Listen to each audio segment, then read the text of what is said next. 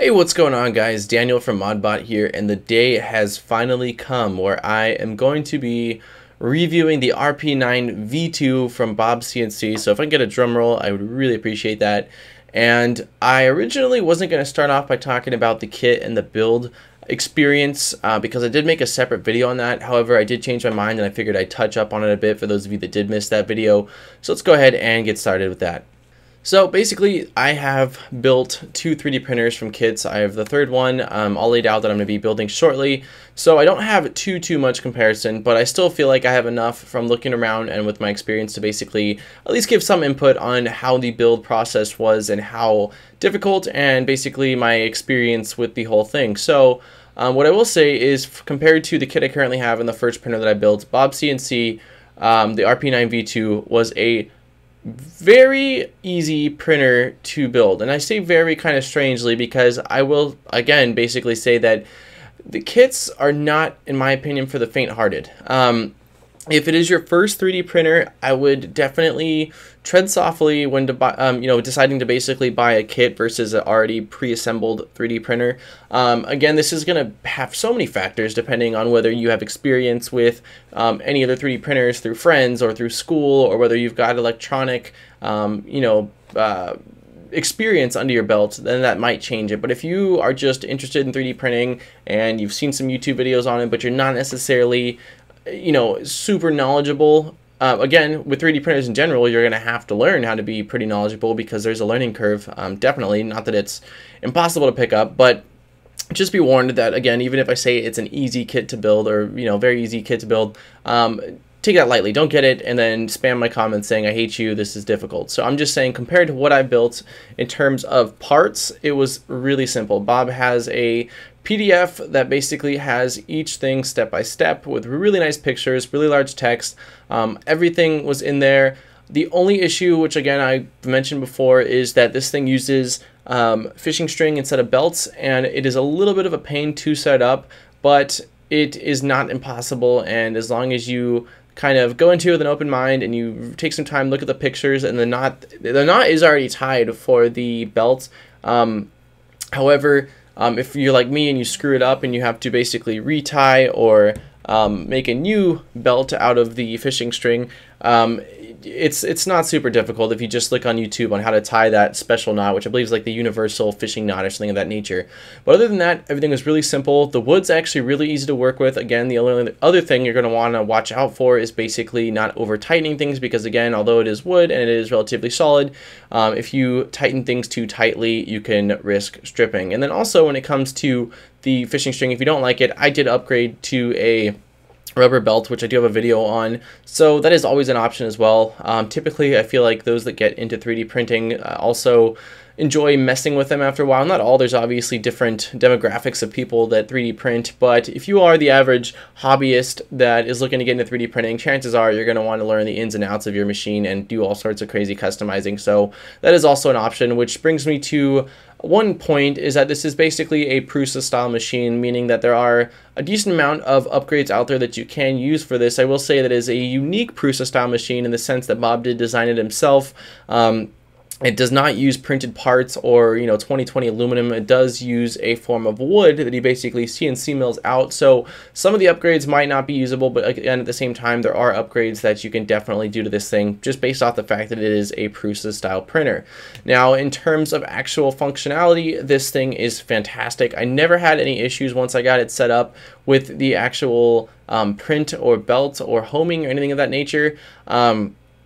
Believe it or not, this printer, which again, to me, the leveling is set up where you just adjust the left and right Z-axis to basically get it level. I changed it again. I modded it basically to have a adjustable bed. You can adjust the four corners via springs to kind of give it a front, back, left, and right customizable angle to, just kind of make it level a little better.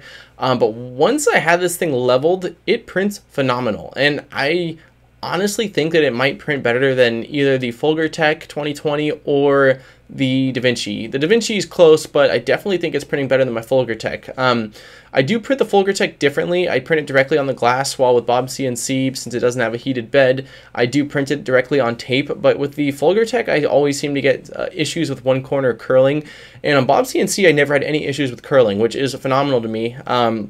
The amount of detail that I got on the few things that I printed on there, all were just extremely impressive. Like, I was actually mind blown with how good the quality came out. So if you're wondering how the quality is going to turn out, then, you know, don't be warned, or, you know, don't worry. It's really, really good. So that I really like. Again, the build is awesome. Bob is awesome as well. If he gives me the same amount of support, or if he gives you the same amount of support as he's given me through this process, then you, again, will have no worries, and the customer service is phenomenal. He responds to emails crazy quickly. There's also a Google group, which is basically like a forum put together where people can showcase mods and upgrades and questions that they have. I will say that because BobsCNC is not a relatively huge company, that the amount of users is limited, and I can't really say how active the forums are, but there was still some good knowledge on there, and I do like that there's a community of people that do have these printers and are painting them, which is, again, another neat thing, that since it's wood, you can paint them beforehand and really give your 3D printer a custom look. Now, if there were any like downsides, I would say that I wish it included a heated bed.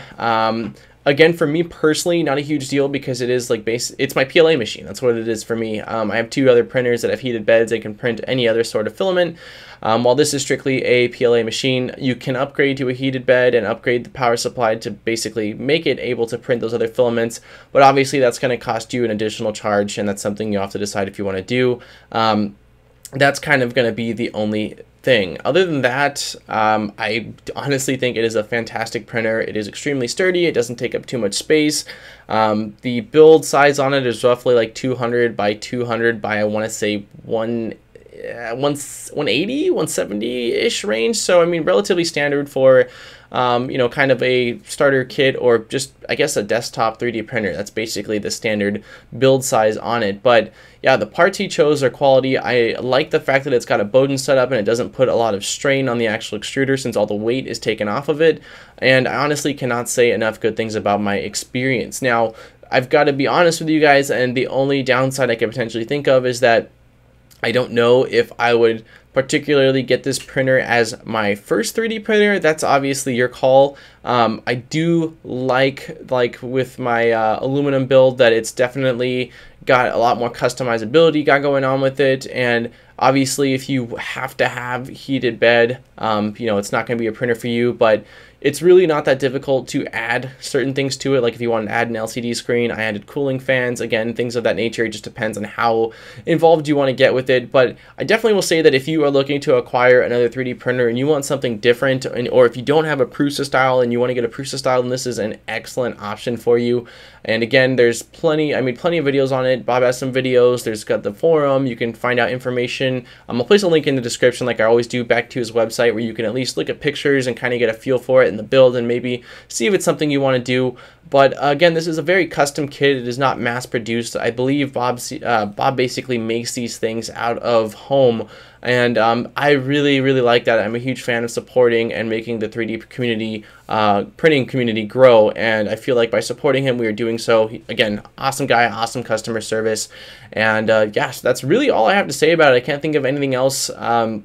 I did mention that the parts were extreme quality. The extruder works very well. Like I said, I'm getting great prints. It comes with a 0.04 diameter nozzle, which is a standard nozzle, so you can expect that on just about any printer, whether it's kit or, you know, bought pre-done.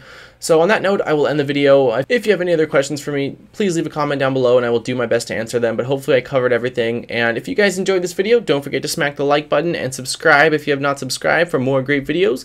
And if you'd like to support this channel furthermore, there are awesome perks, and you can do so for just $1, basically by going to my Patreon, which will be in the description down below.